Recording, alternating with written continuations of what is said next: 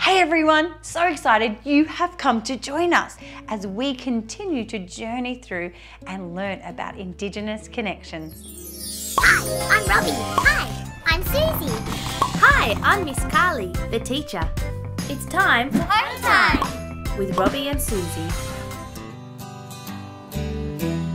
I have hands. I have hands. Watch me clap. Watch me clap. Oh, what a miracle am I. I have feet. I have feet. Watch me stand. Watch me stand. Oh, what a miracle am I. Oh, what a miracle. Oh, what a miracle. Every little part of me. I'm something special, so very special. There's nobody quite like me. I have arms. I have arms. Watch me swing. Watch me swing. Oh, what a miracle am I have legs. I have legs. They can bend and stretch. Can bend and stretch. Oh, what a miracle am I. Oh, what a miracle. Oh, what a miracle. Every little part of me. I'm something special, so very special. There's nobody quite like me. I have a spine. I have a spine. It can twist and bend. It can twist and bend. Oh, what a miracle am I have a 1 foot. I have a 1 foot. Watch me balance. Watch me balance. Oh, what a miracle am I. Oh, what a miracle. Oh, what a miracle. Every little part of me. I'm something special, so very special. There's nobody quite like me. There's nobody quite like me.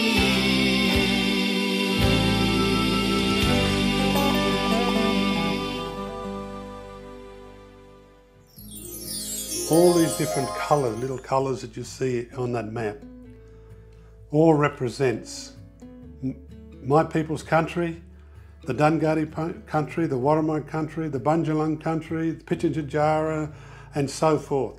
All the different nations, all around this country, belong to the first Australians, the Indigenous people that was living in this country thousands of years before European people or anyone else come to know this country.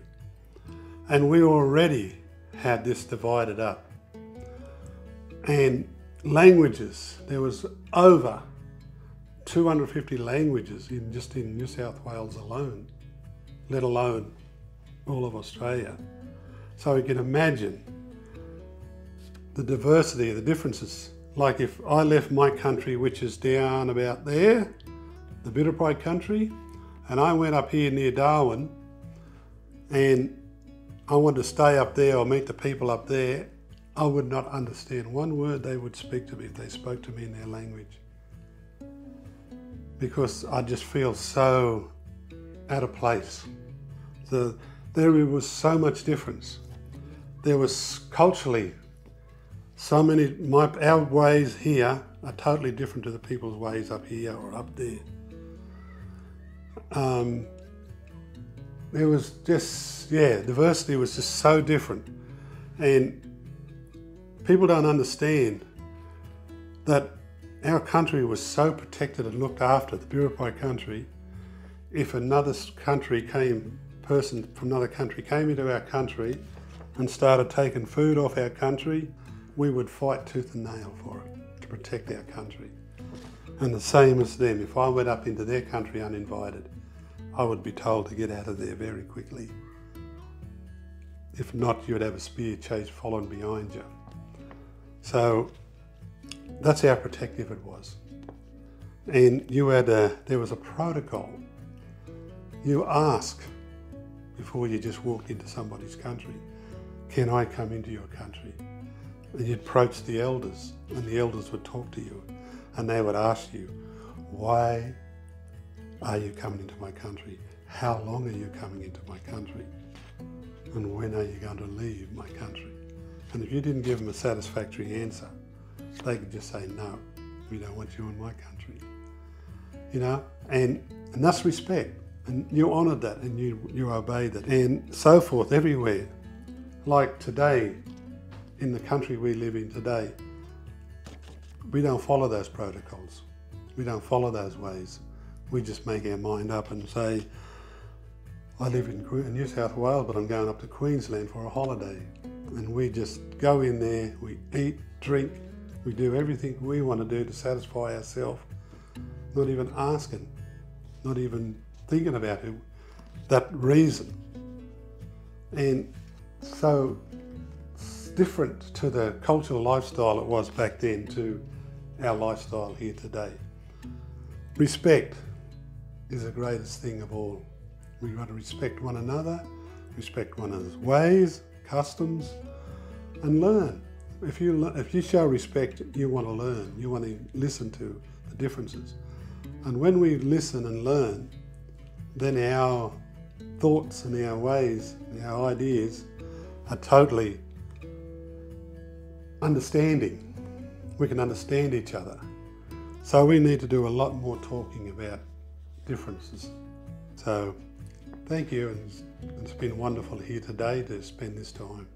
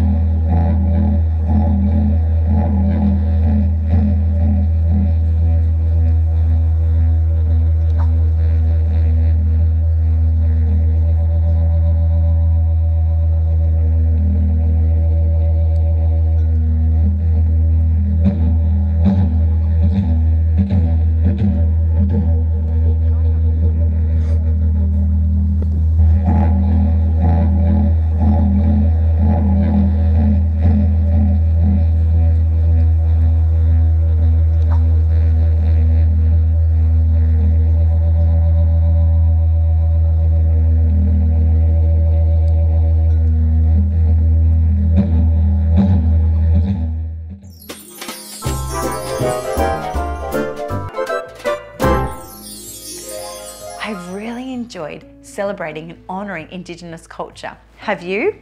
Well, today I have a very special book. Would you like to see it?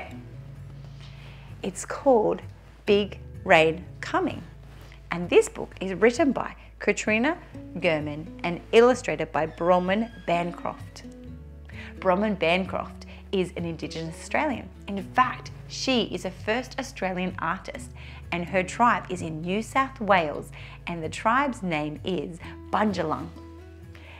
Can you see all these beautiful, beautiful artwork? Well, that's because she's an artist. In fact, she even has a gallery. You could look it up. Let's see what this book's about. Big Rain Coming. I wonder what it could be about. On Sunday afternoon, old Stephen nodded to the dark clouds spreading in the south. Can you see old Stephen pointing? What do you think these boys are thinking?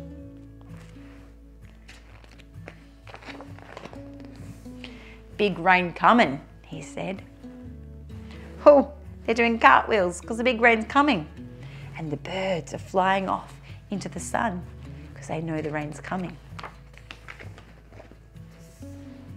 But on Monday, there was no rain. Look, the beautiful big sun, hot in the sky, and all of the lizards out there basking in the sun.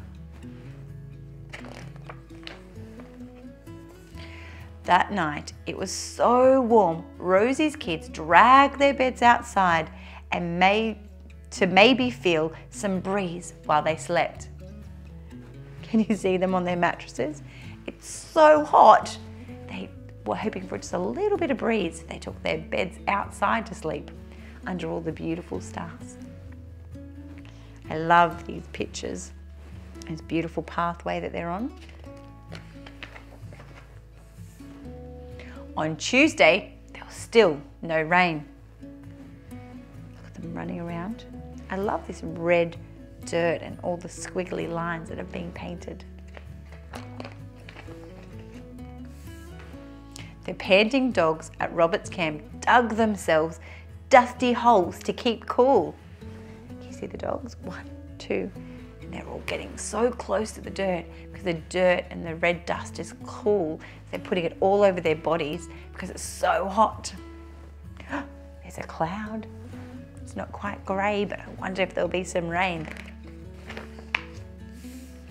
Wednesday came and still no rain.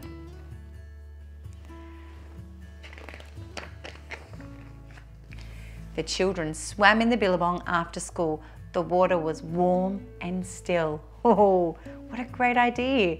Because it's so hot after school, they all jumped in the billabong with these beautiful lilies growing and lying on their backs, swimming around, getting nice and cool.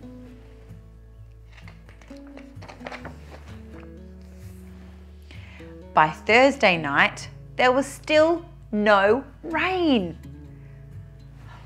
The birds are flying back home. Now Thursday, we started this on Sunday. Let's see how many days it has not been rain. Are you ready? Sunday, Monday, Tuesday, Wednesday, Thursday. 5 days and no rain. It's getting hot. Old Stephen's there. He knows the rain's coming. The fat green frogs huddled under the leaky tap on the rainwater tank. Here's the tank that catches all the rainwater. And look, the tap is dripping, drip, drip, drip, drip. And the frogs are so thirsty. They're getting all that they can. Cooling themselves off under the hot, hot sun. Then, on Friday evening, the thick grey clouds over the hills were echoing with thunder. Clap, psh, clap, psh. Look, they're coming. The lizards are getting excited. Big rain coming, said Stephen. Look at all of it swirling and whirling, and the birds are getting ready. But there was still no rain. Just a big grey cloud and lots of thunder. I wonder if it's coming. On Saturday, there was rain. Look how excited. Look at old Stephen jumping up and down, no longer with his walking stick. And all the children are dancing in the rain. They're having such a great time. They're so excited because the rain has come. It's Saturday. What day did we start on? Sunday. Let's do it. Sunday, Monday, Tuesday, Wednesday, Thursday, Friday, Saturday. 7 days ago, the clouds were there and now the rain is here. Yeah! So exciting. Wonderful, cool, wet rain. Beautiful. Look at them all continuing to dance in the rain. I like that book. I really like the pictures. Here they are dancing. Imagine if you were in a hot, hot place where it hadn't rained for 7 days. You could so hot you had to sleep outside, go for a swim in the billabong, and then finally the rain came. Would you dance in the rain? I know even at home, I like to put my gumboots on and my raincoat on and jump in all the puddles when it rains. I wonder if you do that too. Thank you for listening. I wonder what else we might learn about Indigenous culture today.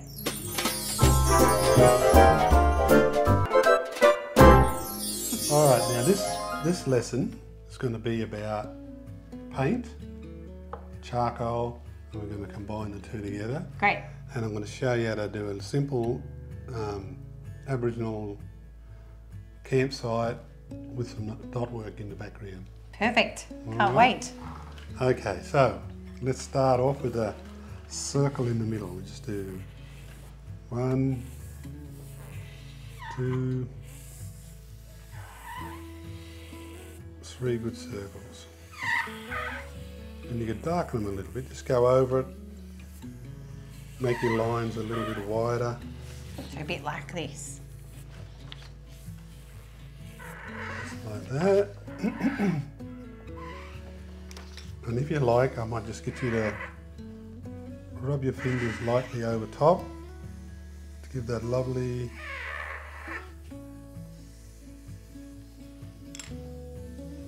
try and keep inside the circle so you got that effect. See how the charcoal is making a fire. Yep. Now I'm going to show you a symbol that is a sign for a person. Okay. Now if you were sitting on the floor with your legs crossed, Yes. and I came up around you and I drew around your shape of your body In the legs sand? crossed, in the sand, you would give me a Boomerang shape. Boomerang shape, yeah, or a shape like that. So it'll be a shape like this if I draw it, and I'll show you. Yeah, I can see where So the it'll be a legs. shape like that. See, that'll be your back of your body, your knees would come out and pole back in there. So that's a sign of a person. Person. So you got this beautiful little setting to start off with. Isn't that good? Looking great. Okay, I'm going to show you how to do a foot. Okay. Now I'll show you a simple way to do it if you're at the beach, Yep. and if you want to make a baby's foot, I'll show you how to make a baby's foot in the sand. Get your fist, close it like that. So if you look just there, Wow. okay, that is going to be the toe part and the heel part of your foot. So you You get just that, need actual toes. and you press that down like that in the sand. So Yep. you do that like that. So you press that like that, and you Yep. lift it up, and then you get your finger and go boom, boom, boom, 5 little toes, Make some toes. and you'll make the perfect baby's foot. I hope you can try that next time you go to the beach. Or maybe when you're in the sand pit. Yeah. You could even be drawing some of these things while Yep. you're in the sand pit. You don't even need charcoal. And you can make a kangaroo foot print by just holding your hand like that, Yep. and you press in the sand, and you lift it up, Yep. and you get your finger, that little finger, and you go press and press. Two sides that you Two have sides. the middle, and then you have it like that. You will have a kangaroo footprint. You have to try it. Okay, there's many other tracks I can do, but we'll get on to this. Let's do a footprint. So making this shape. Yeah, it's a shape like that. So if you look at it, it's got the front of your foot where your toes are going to go, and then back to your heel there. Yep. Okay, let's now, as 5 always, you got a toes. big toe, Yep. and then you gradually get smaller toes. 2, 3, 4, 5. Again, smudge that in. There you go, look at that. Now that's left foot, we've got to make a right foot. Okay. So we've got to turn this back that way. In front of the foot. We're doing it Yeah, here. we're going to do is walking, Okay. walking down the way, and we'll do another left foot. So we get another. So he's walking down the track. So we know which way he went from the campfire. Yep. There we go, he's walking away from the camp. And what must you do to go for a walk in the camp? To get some fresh water. So, To put out the fire. yes, oh, not only that, to drink, Drink. cook, Yes. yep. So, right up on the end here, I'm going to go like that. Then just give that a rub. So starting in the corner, Uncle Russ. It's like a bit like a sun. But it does look like a water, the ripples in the water when you drop a stone and it goes boom, boom, boom, boom, boom. So you see, I'm telling a story. We've got our camp, we've got people walking up to the fire, water to bring water back to the camp. Now, just to finish off our little picture here, do you want to do 2 women digging for yams? That's a great idea. Do you know what yams Okay. are? Yams are like potatoes, but they're special. They're special roots that live Yeah. under the ground, and then you have to dig them out Yeah. and eat Then them it's for dinner. sometimes in the shape of like a carrot or a turnip Yep. shape, yeah. Yep. Or Okay. potato shape sometimes. Yeah, some, Yeah. yeah. All right, now, again, the person, Yep. 2 women, did you say? Yep. Looking at each other. Just like that. But to make them look like they're male or female, Okay. this is what we got to do. Now, when women went hunting, they had a digging stick they dug Yep. with, and the coolamon. Okay. That's over there, Yep. the carry dish. Yep. So we're going to draw the shape of a digging stick and a coolamon. Coolamon. Okay. Okay, here we go. So first we do the digging stick, which goes like that, So it goes on one side one of the side, women. and then I do this oval shape, just like that. And whenever you see that sign there, that's women. Now if they were men, Yep. what would a men use for hunting? A spear and a shield. Spear and a boomerang. Boomerang. That makes sense. So you'd put a spear and a boomerang next to it. And what makes the difference between male and female? So there'd still be like a spear would look a bit like a boomerang would be there. Yeah, if I would have moved to women's camp, all I got to do is put those symbols next to those All there, those women. and it's all about women. But for now, it's just people in the camp. People. Is that right? People out there hunting and gathering. Just put a little circle in the middle there where the yam spot's going to be where they're digging. A circle in a circle, and then Uncle Russ Yeah. has. Okay. But, so Beautiful. you- That's a start. Yeah. We're going to do now some colour. Okay. So, Excited. painting. Is that all right like that? Okay, let's use the yellow first. Okay. Yep. Now, when you dip it in the paint, just dip it so as don't go right to the bottom, just to the end of the stick, and just dab into it. And I'm going to do no more than 2 dots, because if you look at that, there's already one thinner than the other, littler than the other. Oh, okay. Before I dip it in again, you're gonna do Yeah. 2 and then dip again. 2 dots, dip it in, 2 Okay. dots. So let's do that around the campsite. And spacing is important. Be very wary. Try and keep them in the same space.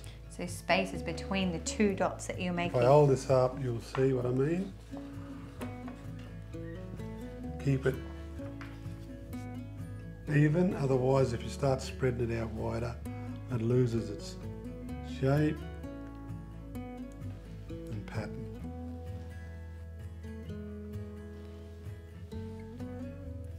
Dipping at the same time. Uncle Russ does big paintings, very big paintings with dot art. Yes.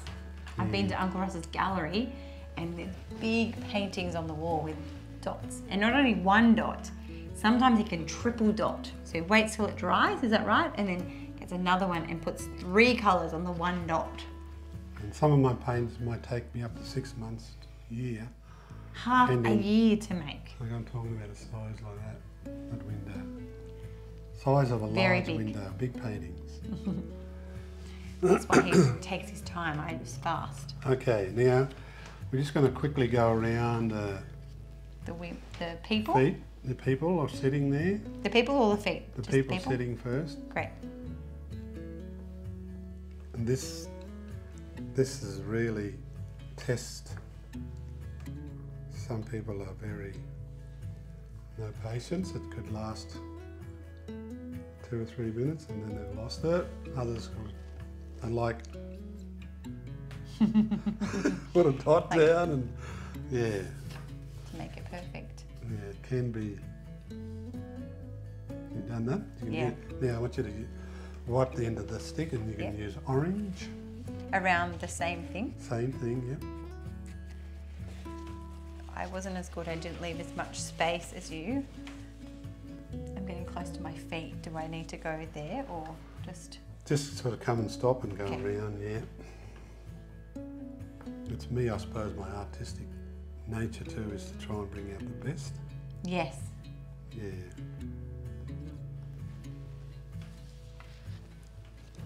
People. It's looking good. Now you can complete that with black and Go sort again. of give you an idea. And you can do the same around Yep. the campsite like you did there. Yep. Go yellow and then Yellow first. Yeah. I drew everything too close together for this, Uncle Russ. Well, I did it in yellow. Orange and yellow. That's okay.